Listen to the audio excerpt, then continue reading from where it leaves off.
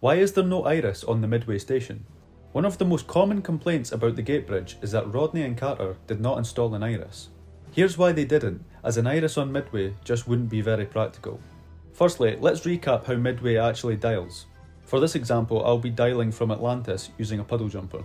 I input the specified gate bridge code into an onboard laptop's dialing software and wait for the gate to dial up. Once connected, I fly into the event horizon and am sent to the receiving gate. Once there, the macro holds me inside the gate buffer. The dialing gate then disconnects the wormhole. I am now inside Pegasus Gate 1 of 17, and this gate then dials and sends me to the second gate. This continues until I reach the Pegasus Gate on board Midway, at which point the macro instructs the gate to actually reintegrate me through the event horizon. Once I am at Midway, I enter a similar gate bridge code for the Milky Way gates, and an identical process is repeated on this side of the bridge.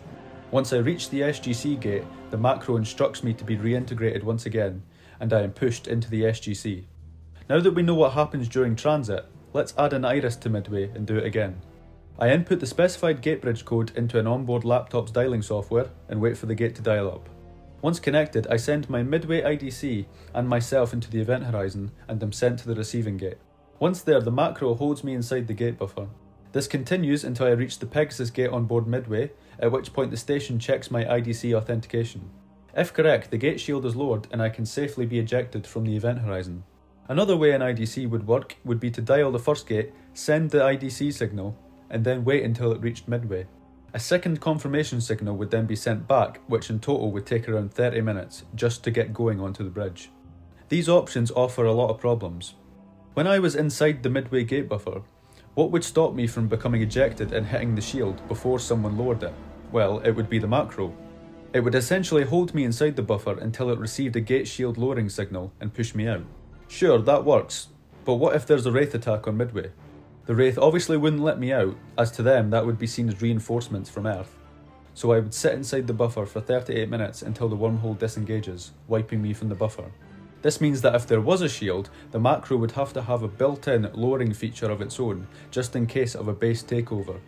After a set amount of time, the shield would be forcibly lowered by the macro, and I would be ejected to save me from buffer storage death.